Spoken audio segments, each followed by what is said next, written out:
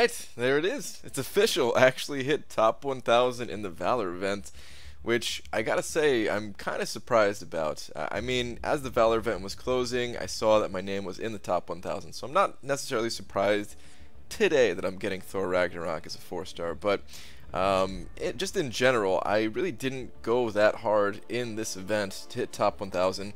It doesn't tell me my exact rank here, but I believe it was around 650. It was somewhere in that, 6 to 700 range. And yeah, got a 4-star Ragnarok as a result. So today I kind of just want to talk a little bit about the actual event itself and give you guys my thoughts on it and how maybe it can hopefully be improved going forward. So, I mean, first off, yeah, I mean, I like the event, of course. I got 4-star Thor Ragnarok here, which I didn't have before, right? I didn't get him in the arena. I actually wanted to get this guy in the arena too, which is it's kind of just a nice little coincidence that, yeah, I didn't even have to put that grind time in. But what about the event just as a whole? Well, the event I think was really good. The best part about the event, in my opinion, was the Valor store itself. I'm a huge fan of when Kabam does something like they did with the Glory store here, where they let people pick and choose exactly what they want to purchase with the resource that they earned.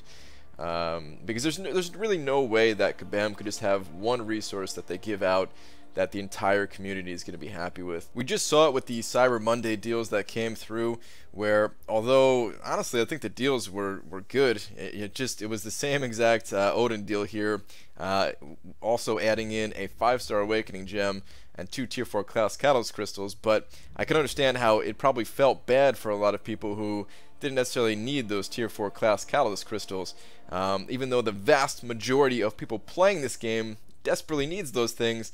There's a bunch of us very passionate players who we kind of have enough of those, and I'm sure a lot of people would have preferred if they can swap those out for some other type of resource. So yeah, it's always better when Kabam lets us pick exactly what we want, or at least for most people. I'm sure some people they don't want to think about it and everything like that, but for me personally, I love thinking about it. I love thinking about, okay, what do I actually need, what's going to help me advance in this game the most. Thinking about the future, thinking about, okay, there's a certain champion coming and I'm going to need some extra resources to rank them up as soon as I get them, so let me kind of plan it out here and there. Where else am I getting these? Let me compare the prices and stuff like that. So for me, that's really enjoyable, and I think for a lot of people, they really enjoyed that aspect of the store as well. So Valor store, it's awesome, it's perfect. The tier 4 basics could have been a little bit cheaper, but other than that, I think it was great. Alright, so let's talk about something else outside of the Valor store, though, because there's a couple other areas that I really enjoyed before I get to the stuff that, could have been improved and hopefully will be improved going forward. So the next thing is that I just like that certain things, it was just kind of automatic, right? There was extra things to do in the game, but some of it was just, you played the game the normal way you play the game, and you just got extra rewards as a result, right? So playing the 4-star featured arena, you got some Valor from both the milestone rewards and the ranked rewards. And yeah, I mean, you didn't have to hit the top rank rewards. Of course, the more you played, the better rewards you got and everything, but you didn't necessarily need to hit the top ranks just because it was included in each one of those milestones. So I think that was great. I mean, I was playing arena anyway, and maybe if you weren't an arena grinder, maybe that gave you a little bit of extra incentive to play the arena and then get some of these other rewards that you may not normally be getting. So that was awesome. It also felt really good in the monthly event quest, because even though the harder difficulties, they kind of already have pretty good rewards, especially for the difficulty. There's pretty good rewards in Master Mode, especially when you look at everything that's included in like the individual quests and stuff like that. But if you look at something like Normal Mode here, I've been going through Normal pretty much since I started the game, and I don't know if I ever stopped. It might be like 1 or 2 months where I didn't do Normal 100%, but I normally do Normal 100% just to grab the Tier 1 Alpha Catalyst, and then like some of the units from the actual quest and stuff like that with my spare energy. So as long as I don't have to pop energy refills, I've pretty much completed Normal every single time. And it really doesn't feel that good. The rewards, I mean, for where I'm at in the game, yeah, these rewards are not that big of a deal. 1 premium hero crystal, some tier 2 basic catalyst. I don't care about this stuff all that much, right? But when they included some some Valor in the in Chapter 3, it made it feel a whole heck of a lot better to be like, okay, you know what, I'm doing this not just for these kind of rinky-dink rewards and a Tier 1 Alpha. I'm doing it for those rinky-dink rewards, a Tier 1 Alpha, and then some Valor that I can take over to the Valor store. So yeah, that just it made it feel a whole lot better. The solo events were kind of a hit and a miss at the same time. I mean, I really appreciated that it was done in the same way as hero use, where you got points for just killing an enemy with a certain star-rated champion, and then you got some points for finishing the fight with a special type of attack, whether it was a light attack, medium attack, heavy, special one, bleed, that kind of thing. I think that most times it was cool. It made you just think a little bit about the game a little bit differently, and it was not like certain ones, like finishing with a light attack or a medium attack. I'd say they weren't annoying, right? It was like a little bit annoying eventually, right? I'm glad that it's not here permanently, but for the most part it wasn't too bad. But then you got ones where it was like, okay, finish them with incineration damage. It's like, what? Come on, man. How many champions actually incinerate in this game? Like, do you really expect me to do this, right? I mean, most days, if it was something weird like that, I would just completely forget about it. I would just play Arena. Depending on how much Arena I played, maybe I would hit, like, the deeper milestones. Maybe I wouldn't. I didn't care. I mean, I guess that's cool for the people competing. They have to really kind of think about it for, people going for those top ranks of like, okay, what's the most efficient way to play and kill enemies with Incinerate? And I think what they did was use like a low-level Hyperion, because they wanted to go through low-level content that only costs 1 energy per move, and they had to, kill enemies with Hyperion Special 1 kind of thing. So I think, maybe it was good in that sense for the competition aspect of it, but I personally did not enjoy it, and I would prefer it to to keep some of those more unique challenges out of there, and just stick to the basics like light attack, medium attack, heavy attack, special 1, special 2, that kind of thing. Keep that other stuff out of there. That's just my opinion on it. But overall, like the solo event, man, you get such good rewards. It matched the same rewards. First off, the ranked rewards, they were different and they were great. But let me just talk about the milestone rewards, just because not everybody was hitting the ranked rewards. So they matched these events, and that means that on the third tier of the milestones, you got a level 1 revive, and this is a super undervalued reward. I mean, especially when we had that event every day for like a month, that's an extra 30 level 1 revives. Think about how much that could save you, how many units that can save you going through Labyrinth of Legends, for example, or maybe just going through, a higher difficulty than maybe you were able to in a certain quest, or become uncollected, or wherever you're trying to use these things.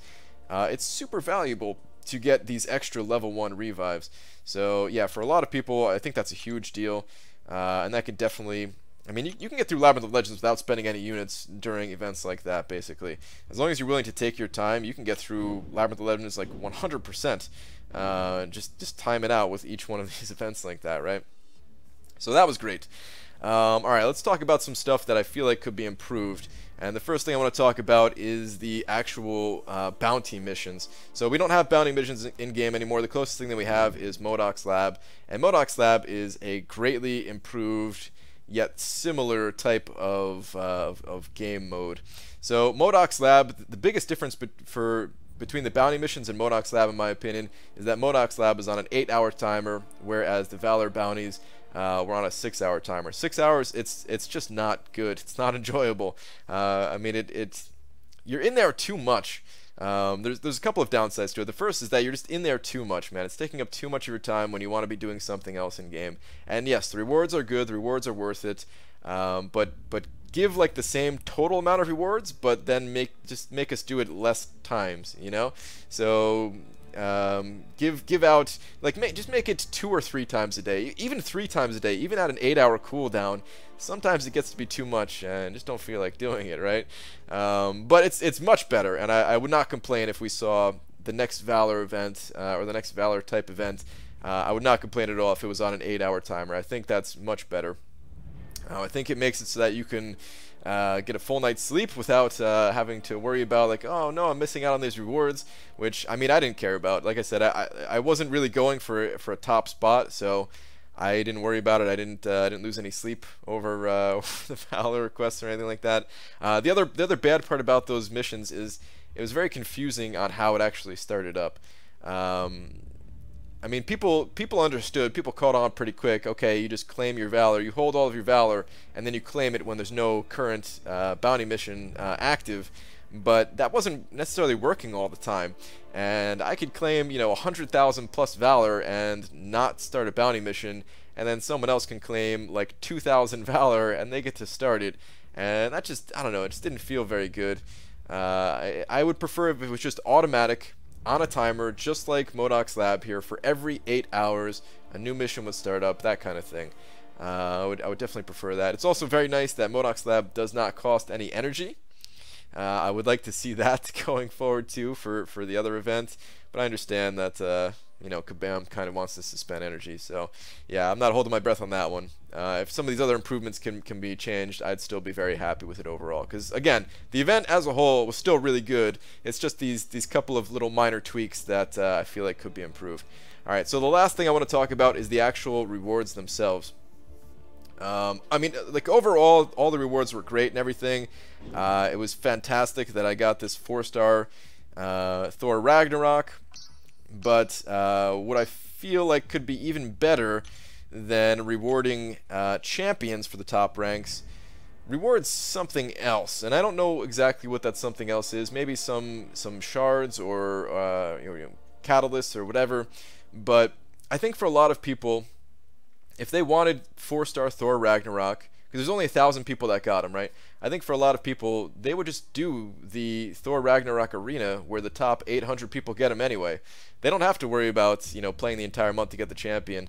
I mean, if they, I feel like it'd be more of an incentive for the competition if it was like, okay, the top 1,000 get a tier 2 alpha catalyst or something like that, or a handful of basic catalysts. That would get me going, man. If you gave out like 10 tier 4 basics, oh man, I'm going for that top 1,000 for sure. But something like that, right? And the top 10,000 got a 3-star Thor Ragnarok. I mean, he was already available, first off, in the arena, and then second through the, I think it was Marvel Insider, which technically I don't think that's worldwide. I think there's like a US restriction that some people get around anyway, but so maybe we can't count that necessarily. But I would just like to see the rewards at the end changed up a bit. I think the top 10 and the top reward, I think those were good. I think getting a free 5-star character that we can't get through the arena at the moment, at least, I think that's really good. But the other rewards, they just felt I don't know, it just didn't feel quite fitting for working over an entire month to get this reward. Again, I'm very happy because I did not grind for Thor Ragnarok, so it worked out great for me. No complaints for my actual reward, but for a lot of people, they already got this champion. So yeah, I can see from their perspective that I don't want to compete. Like just give more incentive to compete. Basically, I want to see that competition thriving in this game.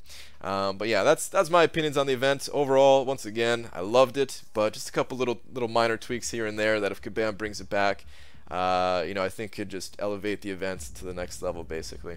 So yeah, that's gonna do it for this one, guys. Thank you very much for watching. Let me know how you ended up. Did you get top 1,000? Did you get the top 10,000? Did you get the top 10? Were you the person at number 1 who maybe had some questionable activity going on your account? I don't know, but let me know, guys, and I'll see you in the next one. Take care.